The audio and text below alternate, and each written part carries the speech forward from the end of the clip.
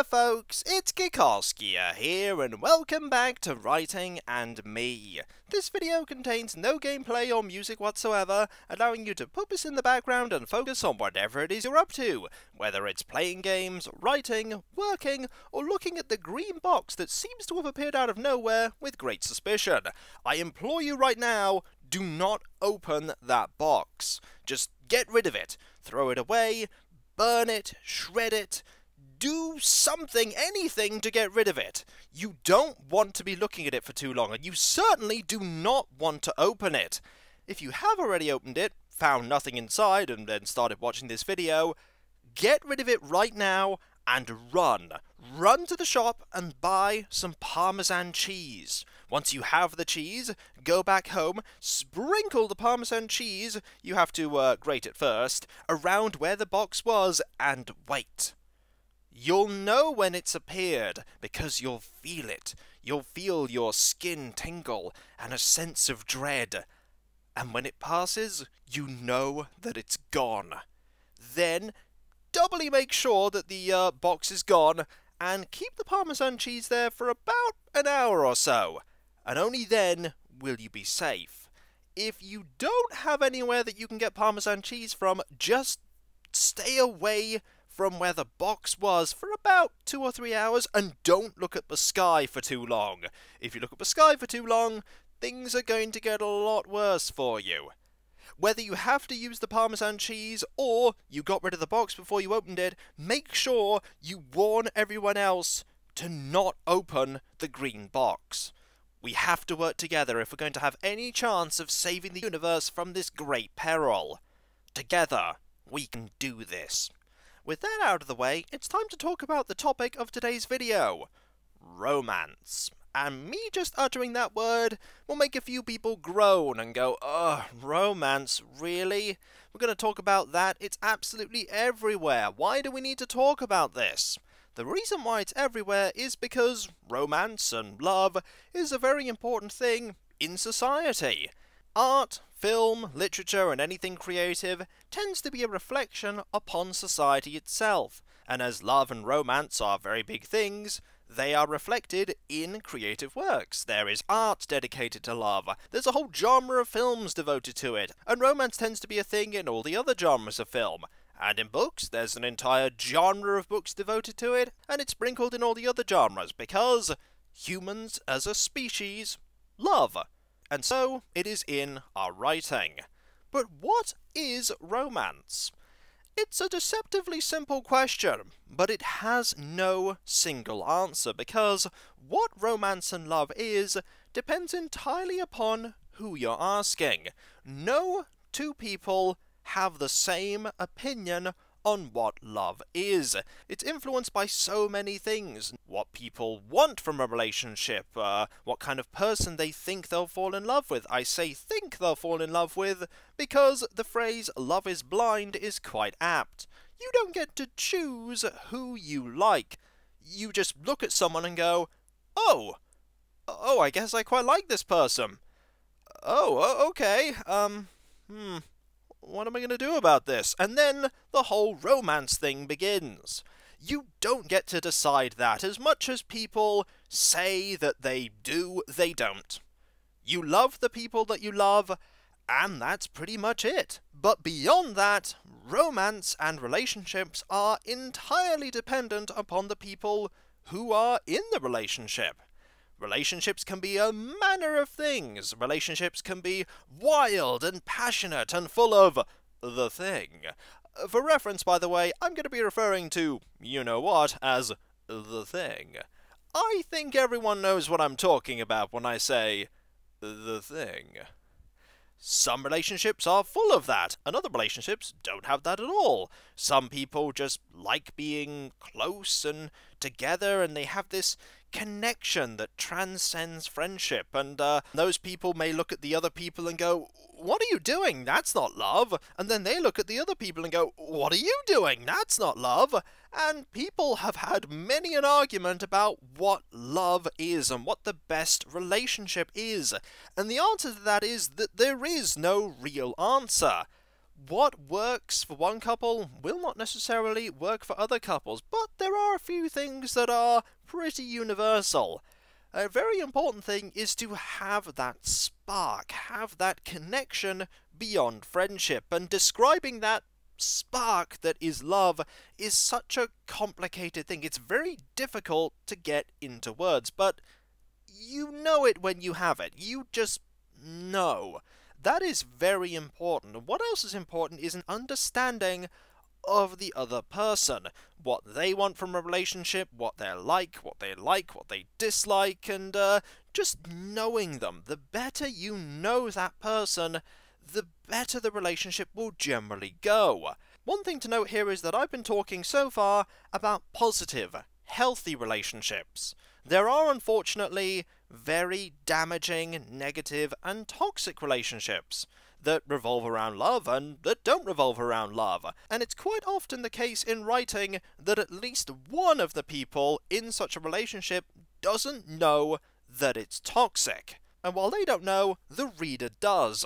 There are hints scattered about throughout the writing, telling them that this relationship has something deeply flawed and wrong about it, and that it's going to damage at least one of the people in the relationship, and likely both of them, and a lot of people around them. Those kind of relationships have a area effect in the damage that they cause, and it's important for the reader to know that this is going on.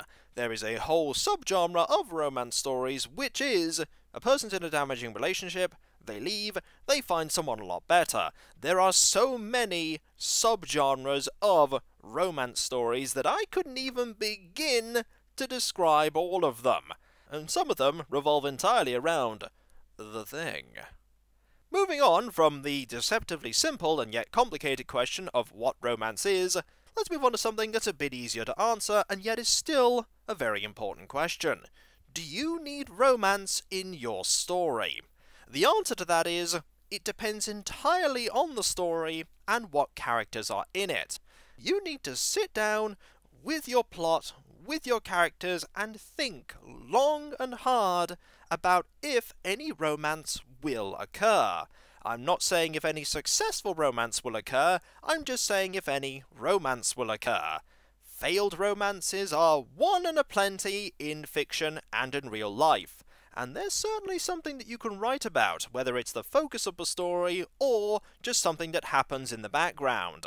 One thing I would say is that if you're writing a romance story, you better have some romance in it, because if somebody reads an entire one of those and nobody so much as looks at someone going, that person seems nice, they're going to be very confused and likely very disappointed.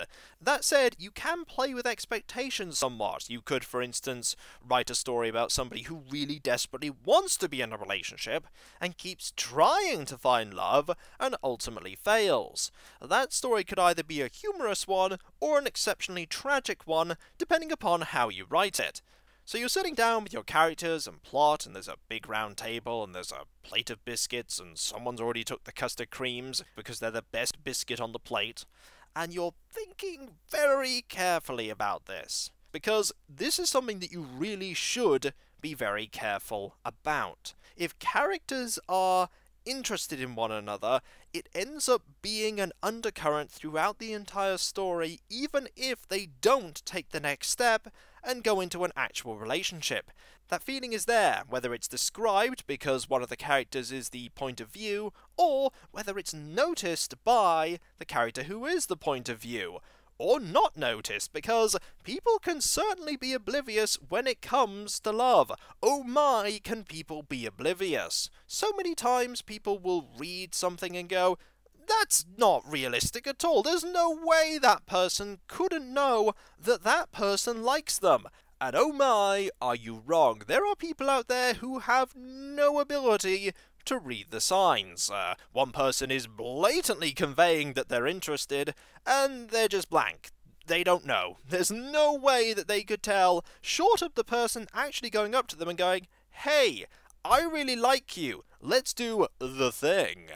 But most people will not be so bold as to do that. Most people are not bold enough to do that. There is that fear of rejection that makes a lot of people think twice, and then thrice, and then 4 times.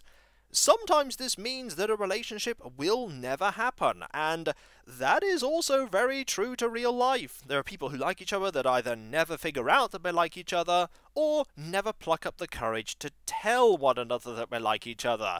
This is where other people get involved, and then they start engineering it being revealed, or one person saying it to the other, be it by accident or purposefully, and that is where a lot of fun stories can blossom out of nowhere. But for all the planning that you decide to do, and the pondering, and the note-taking, and the brainstorming, sometimes romance just appears in your story and catches you by surprise. You look at character interactions that you've been writing, and then you realise, maybe there's something here. And you look back a little more and you realise there is something here. Like many aspects of writing, romance can creep up on you and just go, surprise! These characters like each other!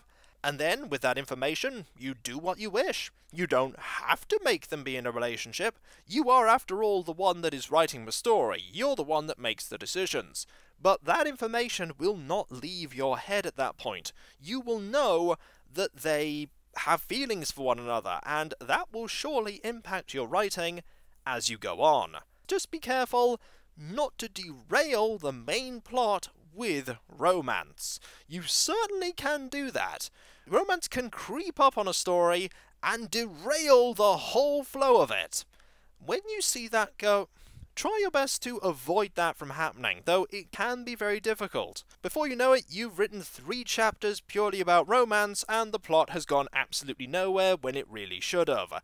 Sometimes you catch that before it happens, sometimes you look at half a chapter and go, oh, I appear to have erred here, and then you have to delete most of that stuff, or move the stuff to somewhere else. Even if you delete it from the main narrative, I do urge you to keep it in a separate document. You never know when you might want that bit of romance that you've written for a future occasion, and you then try to get the story back on track. So you've decided that you do want some romance in your story. The next question is one that tends to flummox people. How do I write this romance? The answer is, just like how you write everything else. The romance should slot seamlessly in to the rest of the story. If it sticks out like a sore thumb, your reader is going to notice. And it can be quite jarring. It can pull you out of the story if they're going, oh, suddenly the entire writing style has changed because of romance. That is going to be really jarring. It is true to say that people do act quite differently when they're in love. Love is a transformative thing, and you can see a completely different side of a character when they're in love. But that doesn't mean that your writing style should change to reflect this. It should still remain consistently you. It's perfectly possible to express this sudden revelation in your current narrative style. But Kiko, what about villains? How do I write a villain's romance? The answer is exactly the same way as you would write the romance for anyone else. They are people, just like any of your other characters, and being villains doesn't mean that they can't fall in love. They can. Villains feel. Sure, most of the time you just see the villains committing evil and twirling their mustache most dastardly, or you see the results of their evil doings. But deep down, villains feel. Villains love. And villains can be in relationships, be it with other villains or with perfectly ordinary people. There are many instances of stories with people who are truly monstrous, and then you discover that they have an idyllic life beyond their monstrous doings. This is a side of a character that can catch people off guard, and some readers go, that's totally unrealistic, and it isn't. Villains feel just as anyone else does, and you should approach their relationships in exactly the same way as you approach any other characters. These relationships will naturally be impacted by their villainous tendencies and the evil that they have, but villains are perfectly capable of love, and love is something that can actually steer them away from evil. Love is also something that can steer otherwise good characters to evil as well, but that's a whole other kettle of fish. And now we come to the question that I'm sure many people have been looking forward to, and that is, but how do you write the thing? That is a very difficult thing indeed to do. There's a reason why there is a yearly competition, as it were, for the worst written scenes of The Thing, because it is monstrously challenging to write well. Oh, you can certainly write it. Writing it well is another matter completely, and if you were to ask me how I write The Thing, I'd answer to you that I don't. I do not write that in my stories. Oh, it happens. It definitely happens, but I don't write it. I tend to have the narrative go, oh, they're gonna do the thing, and then time passes, or I have characters talking about the fact that the thing happens, and leave it at that. I don't write that because I know that I would be rubbish at it, and deep down I don't think the people that are reading my story want to read me writing about the thing. Mainly, as I say, because I'd be absolutely awful at it. I have seen some truly, truly awful passages that describe it, and quite often I read it and then go, was that really necessary? Quite often, for me, the answer is no, but your mileage may vary. I'm sure there are people who do it fantastically well, but that's not me. My advice would be, if you don't think you can write it well, don't. Fade to black, scene transition, imply that these things happen. You don't have to write the thing to have the thing happen. You can just have it be there as a thing that the reader knows occurred, and let them use their imagination. Trust me, the readers probably will. And with that, we have dipped our toes into the turbulent waters that is romance. It's a very tricky thing to write, and it depends majorly on what you are writing, the story you're writing, and the characters that you have. But step by step and bit by bit, you will come to grips with what your characters are like, and you will learn what they like when it comes to romance. Once you know that, it's a lot easier, but still tricky, to get romance written well. And I wish you luck in that endeavour. And if you choose to write the thing, I really wish you luck, because you're far braver than I am. And so, when we come back, folks, we will look at a different aspect of writing. I won't say what, save that it definitely will not involve the thing. And so, I'll catch you next time, folks, and I'll see you then. Later.